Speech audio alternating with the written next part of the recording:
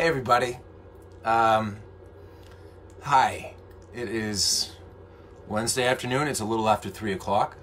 And if you've been following social media for the past 18 minutes, then you know that we have a bit of an announcement to make. I really love everyone to bear with me here. I'm going to have to turn off the comments because I'm worried that one of them is going to make me cry. Okay, well, it's been nearly 7 years since we shot the pilot of Arrow, and just a few minutes ago, just outside the stage where we actually shot most of the pilot, where I came my very first time coming to the production office, and oh my God, and where I met most of the crew, a lot of which were there today on our camera test day and just our sort of first day of school before we began production. Just let everyone know that after a 10 episode run in season 8, Arrow will be concluding. I wanted to speak with the crew first because they're the most important part of this show, without a doubt, and they deserved to know the news. But there are a bunch of people for me to thank, and just a few things for me to say, and just want everyone to know the story and want it to come from me and want it to be in a non-parsed presentation, so to speak. Towards the end of season 6, I approached Greg Berlanti, who I will be thanking in a second, and said that I thought, both personally and professionally, that at the end of my commitment this coming season, it would be the best for me to move on. I've always been a fan of television shows that not only don't overstay their welcome, but end in a manner that really packs a punch. And so it had always been my hope that we would know when we were going to finish this journey and not limp to the finish line, so to speak. After a lot of discussion, Greg and I decided that the best way to do this would be to have me come back for a limited run in season 8, which is what we're going to do. And from there, I had always hoped that beyond the 17 different shows that Arrow has spawned, I'm kidding, it's only like 16, that there was a possibility that the show could live on beyond me, because the entity of Oliver Queen and the character and the mythos and the iconography of Green Arrow has always been something that's bigger than me or any other actor that's playing him or voicing him. There's always been something more to it. I spoke with Beth Schwartz and Mark Guggenheim this past Friday, and then Greg Berlanti this past Friday night, and it was the decision of WB and CW and Beth and Greg and Mark, in a very mutual way, based off of what they thought was best for the show creatively, and being very honorable and respectful as it pertains to my wishes, that we were going to end after a 10 episode run next year.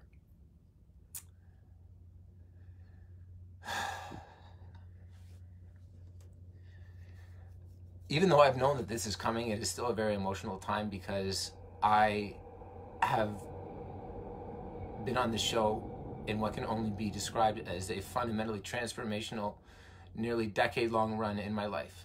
To start it as an actor who doesn't have a lot of experience, who was, sort of dating someone, to now a large part of this decision being because I'm now a father and a husband, and a lot of my life and interests now don't really reside in Vancouver anymore, and thinking that that's the best thing for me personally and professionally.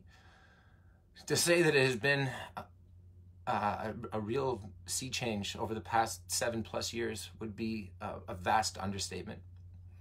So I'd like to begin by thanking Greg Berlanti and all of the executives that have been involved in Arrow, beginning with Mark and Andrew and extending it to Wendy, and now with Beth, who has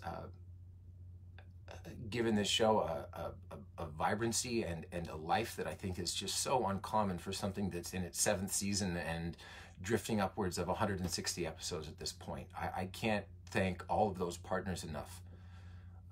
To all of our directors, but principally along the way, David Nutter and Glenn Winter and Wendy Miracle and James Banford, who came on in season 5 as a producing director and has been a steadying hand and has really given us just a lot of things that I think we never knew were missing until they were there.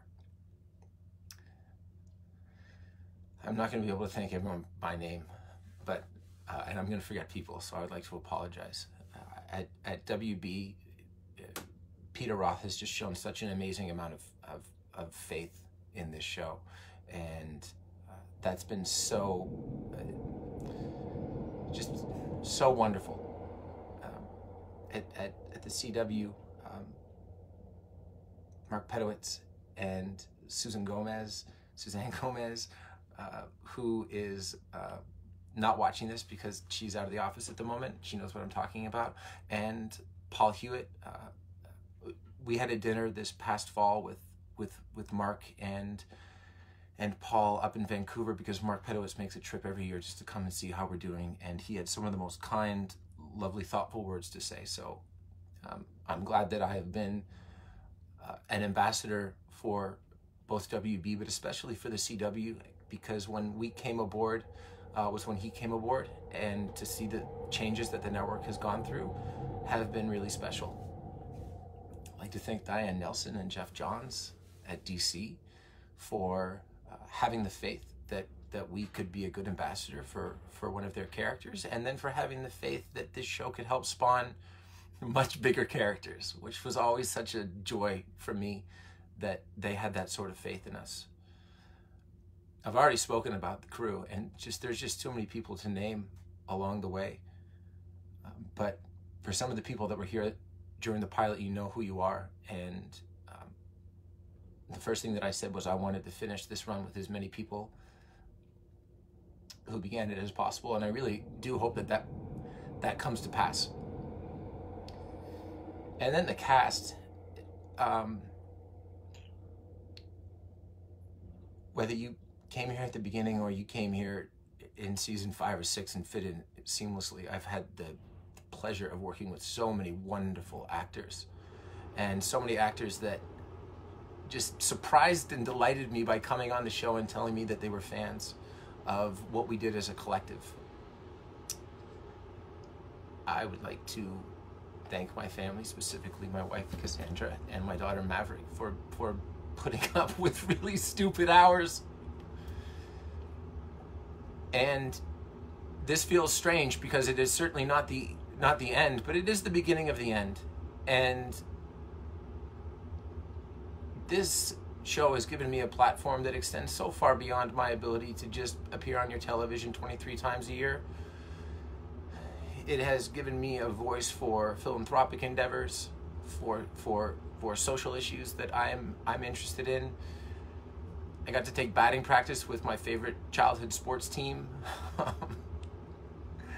I've had cinematic opportunities that are a direct result of the work that I've been doing here.